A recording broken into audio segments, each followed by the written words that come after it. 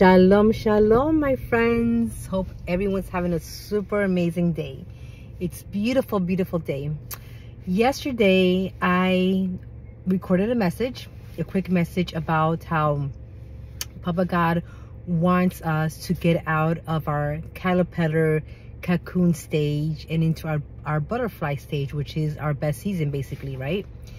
And I had a comment with one friend of mine, and I'm dedicating this video to her and to whoever else who needs it, obviously. She asked me, she says to me, why can't you do a part 2 and explain how exactly can you get out of the cocoon? Because she says, I feel that I'm stuck in the cocoon, right? And I was like, yeah, you're right. I mean, it's sometimes much easier said than done, right? But actually that's not the case. It's very hard to do. And I guess, you know, she and many, just like maybe I would have, want to know, okay, well, tell me exactly how you did it, right? And like I said yesterday in the message, you know, like every single butterfly, and we are all so different. We all are unique.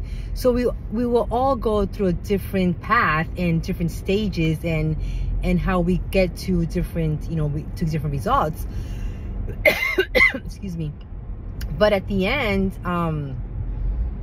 it's the same goal, right?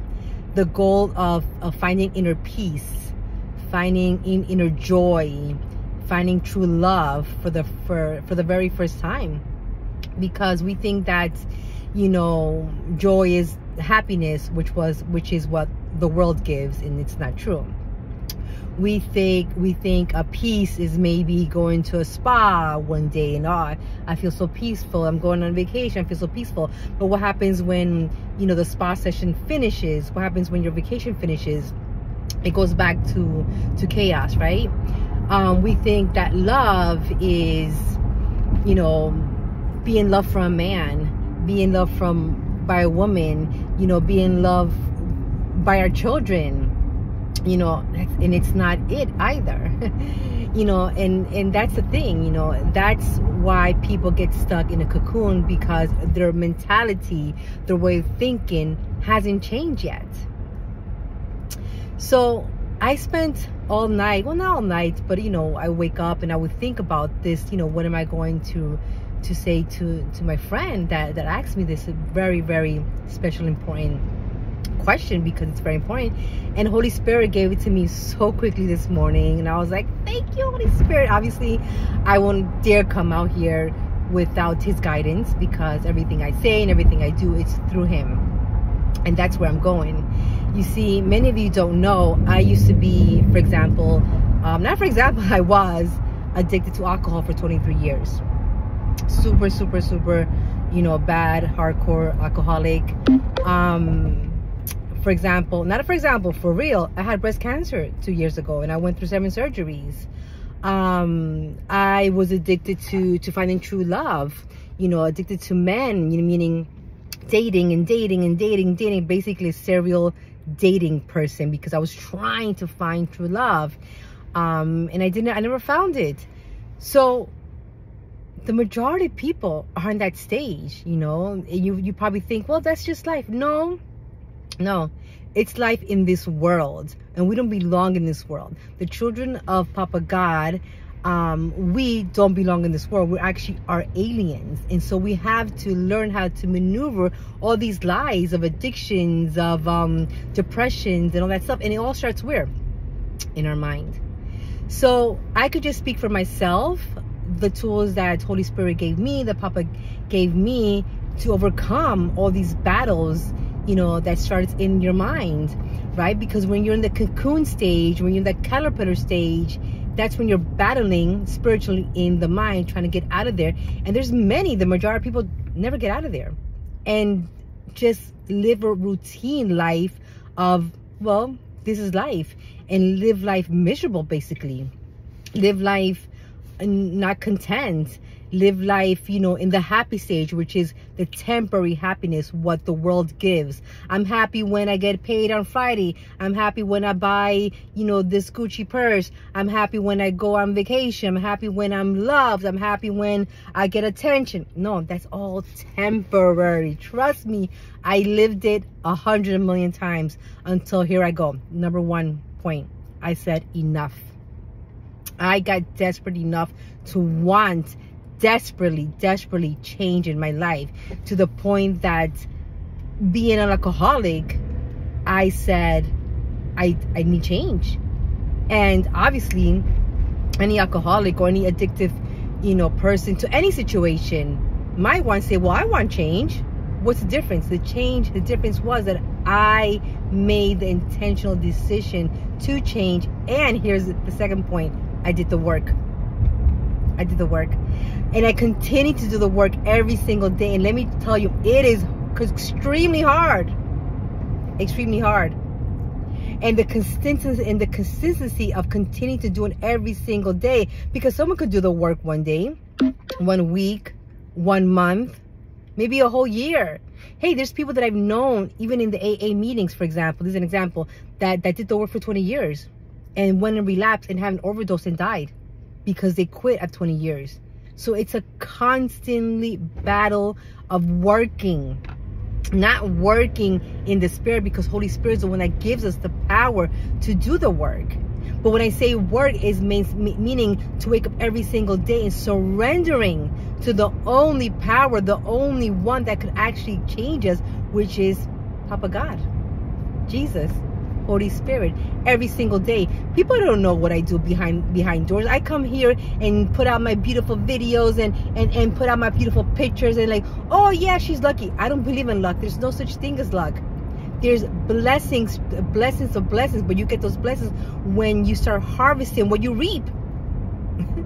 So what are you sowing? You know, what happens when I was going through breast cancer? I could have thrown the towel and said, but Papa God, I serve you, I love you, I obey you, and I have breast cancer now. I'm losing my 2 breasts, which I did lose my 2 breasts, my beautiful 2 breasts I lost. But you know what I did? I still believed. I held on to Jesus even tighter and said, no, I need you more than ever. I know that if I'm going through this, because you're going to turn this from all these horrible things for better. Because I am your daughter, because I do serve you, because I love you, I know that something else will come out, something great and better will come out. And it did. Look, I'm here out speaking to you, say I'm a breast cancer survivor, but I didn't just survive, you know, scratching walls. No, I survived literally worshiping the Lord in prayer every single day. You know, in my Bible study, I would do my Bible study with my girls every single Wednesday when I was, oh, look at that, that almost fell. When I was in my horrific pains, I still did it. I did the work. When I lost my job back in May, my 5 years job, when I was working at Prada, making a lot of money, we got laid off. You know what? I still did the work. I mean, I could continue and tell you list of things of how I did my work every single day. Until this day, I continue to do it.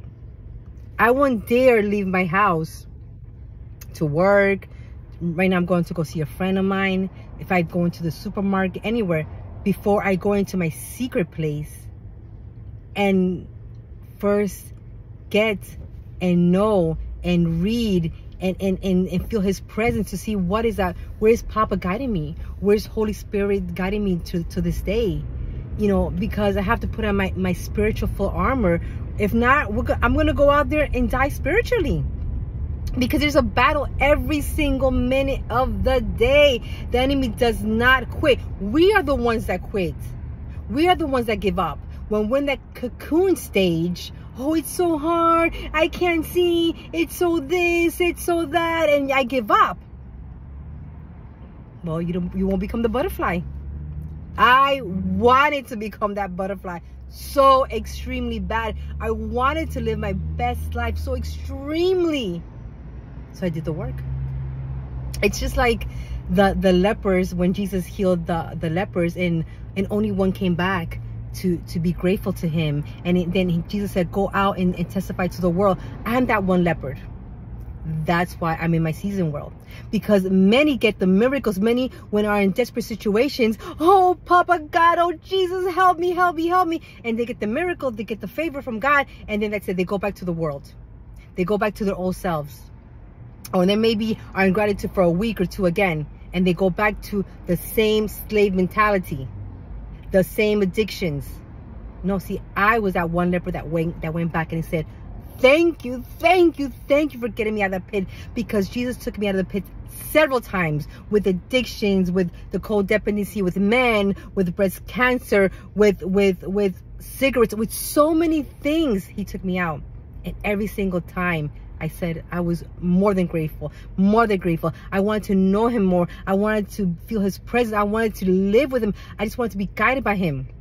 And the last point is surrendering. I surrender every single morning. Sometimes in every single situation. Because I could surrender in the morning, then go to Publix, see the supermarket, and have this nasty cashier that treats me bad, and oof, I have to surrender. Surrender my old flesh, my old will, maybe to the things that I want. Do you know how many things I want that I haven't gotten, or I get the opposite? But I realize that Papa God's plans for me are so much better. They're always going to be good and perfect. So I've learned to surrender my will to his will, no matter what situations happen, no matter what's going on, no matter what I'm seeing in the physical realm. I know that he's working on my behalf because I have surrendered to him. And it's a daily surrender. But not one day, not 1 week, not 1 year. It's every single day until we leave this world, because we don't belong to this world again. So I hope this made some sense to you guys. I hope it brings some clarity how to get out of that cocoon stage into that butterfly, beautiful, amazing season. Is you have to do the work. You have to surrender. You have to live in gratitude. You have to renew your mind, transform your mind, and it all starts in your mind, and it starts within, and then it starts reflecting outward. And then that's when you could be the better version of yourself and live in joy, live in peace, live in supernatural love, patience, kindness, goodness, the 9 fruits of the Spirit. That's what I do every day. I put on his 9 fruits every single day.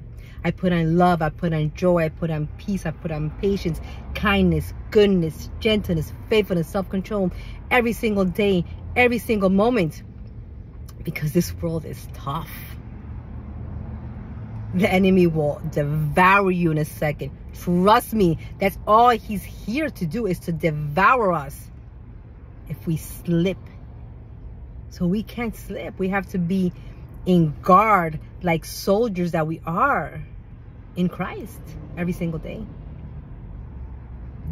Guys, I love you so much. Shalom, and do the work. Let me tell you, it's so much worth it. It's hard, of course it is, but it's so much worth it, because you will start seeing, you will start reaping the harvest of everything, of all the work that you did. And remember, we can never do it alone. It's only through Holy Spirit. He's the only one. His power and his love. Shalom, friends. Bye.